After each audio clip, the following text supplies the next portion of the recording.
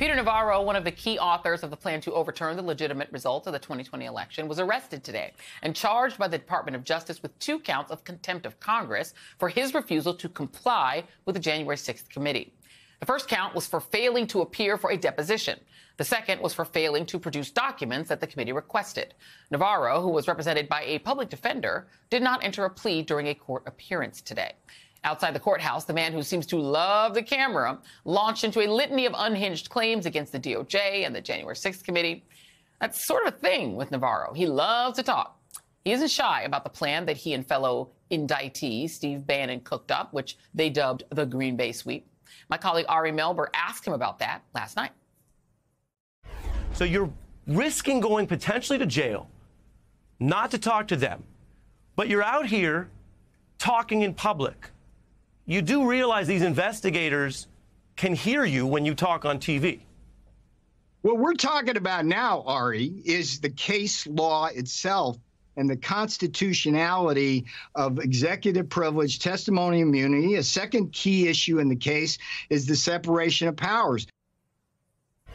The plan was to keep Trump in office by pressuring Vice President Mike Pence to block the certification of the electoral votes from key swing states. Again, Navarro and Bannon wanted to force the Vice President of the United States to ignore the results of a free and fair election, and by default, they wanted Congress to ignore the will of the people as well, because their guy lost by 7 million votes. In refusing to appear before the January 6th committee, Navarro claimed over and over again that he is exempt because of executive privilege. But here's the thing. He ain't got it. Navarro then appears to fall back on the vague assertion that the executive privilege here belongs to former President Trump, which is not only dubious, but entirely irrelevant, because our committee has not been given any attempted invocation of executive privilege by Donald Trump. Navarro and Bannon are just 2 of the 4 individuals that the House committee referred to the Department of Justice, which leaves us with this question. What about former Trump Chief of Staff Mark Meadows and former Trump aide Dan Scavino? With me now, Glenn Kirschner, former federal prosecutor and an MSNBC legal analyst. So, Glenn, before I get to Peter Navarro, can you answer that question for me? Because it does seem like Mark Meadows and Scavino, who was Trump's social media guy, they were actually closer to Trump in their jobs. They were White House aides and closer to Trump on the day of the insurrection. Can you explain to us why Navarro, who was trade secretary, and others, that Meadows and Scavino are not being arrested and indicted? I can't explain it, Joy, because, we don't know what we don't know about the way the Department of Justice is going about investigating these men or pursuing these contempt of Congress referrals. It seems like Navarro is more in the Scavino sort of mold, right? They kind of held comparable positions. But Mark Meadows, of course, as chief of staff to then President Donald Trump, I can see how that would be a little bit more of a challenge for the Department of Justice to make sure if they're going to do it, they get it right. But it could be also a product of the fact that they're talking with and negotiating with a Mark Meadows, because he's a big criminal fish. He is well up there on one of the higher rungs of the criminal ladder. So it could be that they're working out cooperation with Meadows. We won't know until we know. So there's all this stuff with Navarro. Let's go back to him for a second. So he came out of the courtroom today, gave a, sort of grandiose sort of presentation to reporters, claimed that the January 6th committee is acting as judge, jury, and executioner, and saying the Constitution was violated, and it's coercion, and it's terrorism, and all this stuff. I mean, this guy actually filed a civil case. He actually sued. He filed an 88-page complaint listing the U.S. attorney that's involved for D.C., the Select Committee, Nancy Pelosi, and others, and again, trying to claim that he can act under executive privilege that Trump hasn't claimed just because Trump was president at one time. Please unpack this argument for us.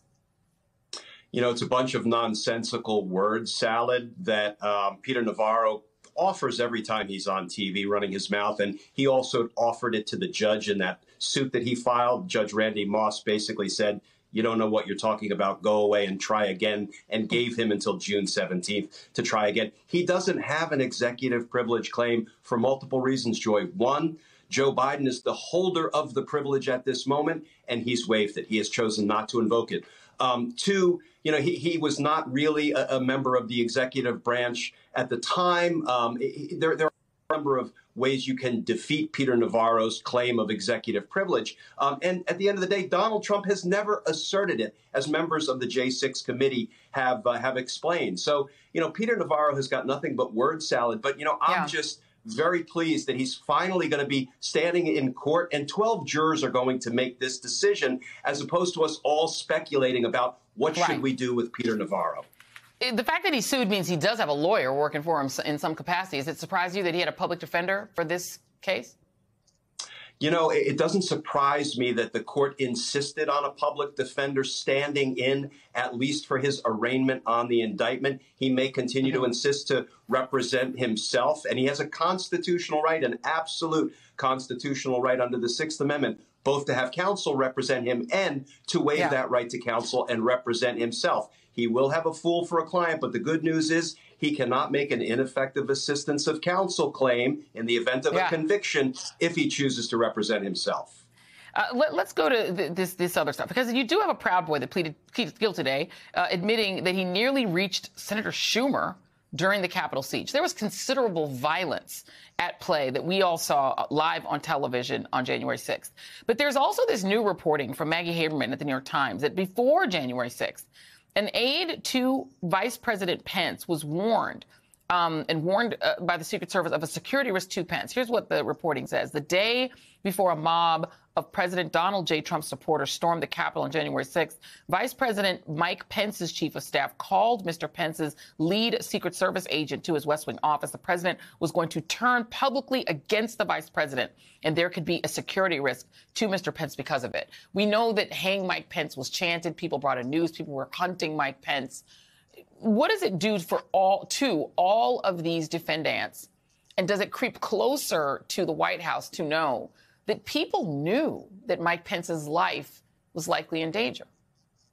Yeah, it absolutely does creep closer to the White House and makes its way directly into the Oval Office. All of these insurrectionists who are being tried and convicted, they can claim I was only following my president's orders, but that's not a legal defense. It may be relevant to their sentence in the event of conviction, but it is not a defense.